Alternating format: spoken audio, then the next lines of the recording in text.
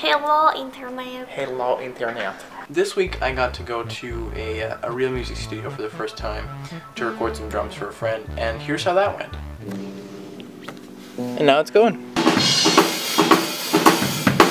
So does everything sound the way you want it to? Like, is there anything you want me to change? Oh, hell no.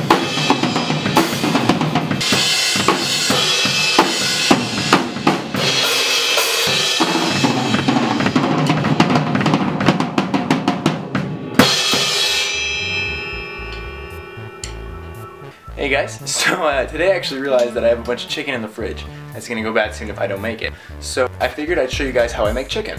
So I do live in a dorm. I'd have to go downstairs to a kitchen or something if I wanted to really make this. I don't know about most people, but I like to not leave my room as much as possible. I'm gonna make this with my panini grill. So other than the chicken, it looks like we're pretty much just using some salt, olive oil, parsley flakes, and chopped onions. Now, since I don't actually have a meat tenderizer, I take more of a how-to basic approach to flattening out this chicken. You're just gonna want to put it down on whatever you're cooking on, and just kind of grab it and just like using your fist, just kind of flattening it out. Oh, it sounds gross. And then what you want to do is you want to grab your olive oil and just like put a little bit on there. You want to grab your spoon and you just want to really rub it into that one side. Exactly. You're gonna grab those chopped onions, just kind of spread them out on there. I know that does look weird, but it does come out good. All right, then you want to kind of repeat that whole process for everything, right? Okay, so now that your meat's all flat and seasoned, you want to go over to your grill and put it on there and make a nice sizzle sound. Now that it's cooking, we'll just leave it on a timer for like 5 minutes and take it out and see what we got. Oh yeah, look at that. So we'll just grab it, put it onto a plate over here, and that's how you make chicken while not leaving your room. And I'm gonna go make 3 more of these now.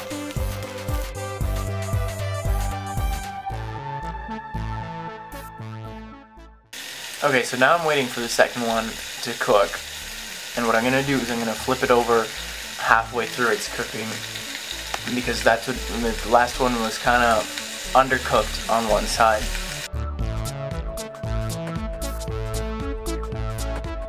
I've been trying to do this whole like eating healthier thing. I don't know if it's working or not. And that's that. Now I have to clean up. So now all the dishes are done.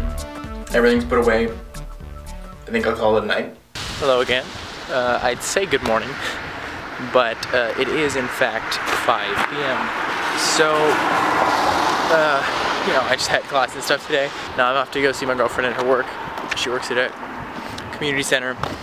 Wednesday nights she works late, so I go and have supper with her. So that should be nice. I'm never sure how to feel about the weather we're having right now. It's like half spring, half winter. It's kind of gross. Yeah,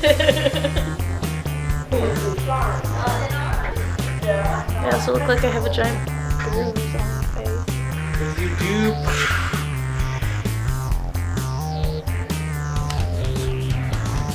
The things I do for you. The things I do for you.